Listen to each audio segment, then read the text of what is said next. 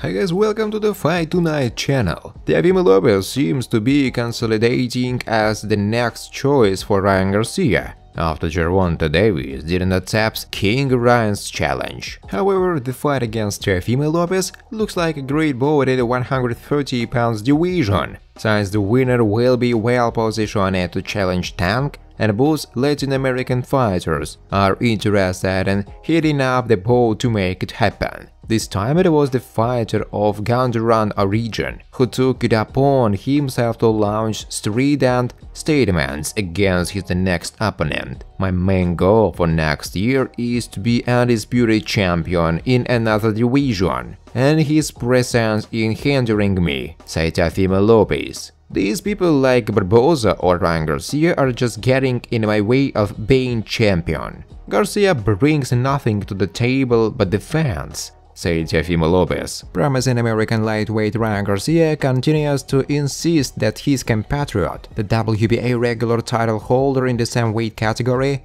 Gervonta Davis, signed a contract for their fight. Ryan wrote about this. "Gervonta has to sign this contract. Maybe he can't find a pen? He understands that the night is near, during which reality will overtake him. Fate meets reality." Ryan also recalled a conflict with Davis in one of the nightclubs. "I should be terrified of all this street nonsense. Come on, do whatever you want. I'll live the truth. Do you want my chain? I don't care. I would rather kick your ass in the ring and buy myself another chain. So spit on me with your street shit as much as you want.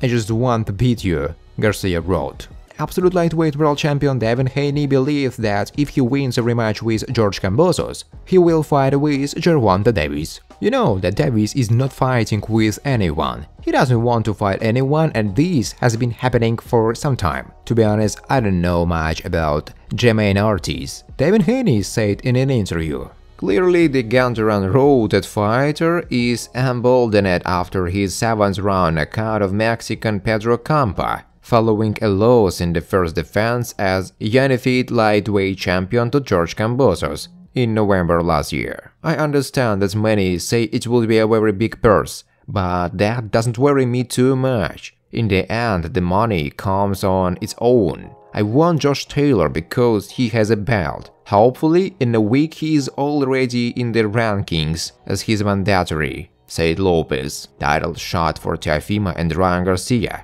Meanwhile, Ryan Garcia is still looking for a title shot. As such, Teofimo talked about the possibility of fighting Ryan Garcia, while an opportunity opens up for either of them. On the one hand, Josh Taylor became Universal Super Lightweight Champion, but in recent months he vacated the WBA, IBF and WBC belts. In the case of the WBA title, it already has an owner, the Dominican Alberto Pulo, while IBF and WBC will be disputed in respective mandatory fights, one of them between Regis Prograis and Jose Zepeda for the dispute of the WBC belt. The best option for Devin Lopez and King Ryan at the moment is to fight each other. Friends, before starting to watch this video, I would like to ask you to subscribe to my channel. If you really enjoy the content, then please subscribe to my channel and keep watching the videos. If you are subscribed, then receive notifications about the release of new videos.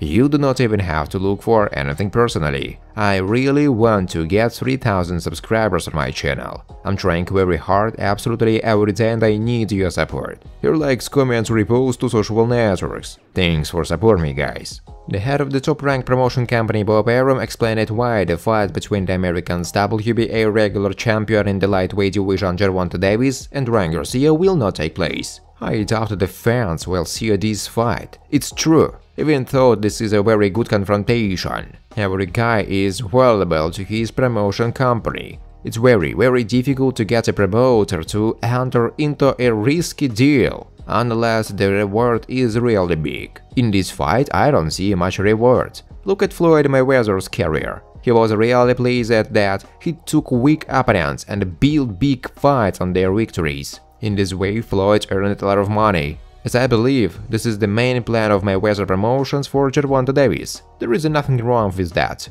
So I doubt that Mayweather's company will now put their boxer under such an opponent as Ryan Garcia. We need to be sure of his victory at this stage of his career. Aaron said. Thanks for watching, guys. If you like this video, please subscribe to my YouTube channel.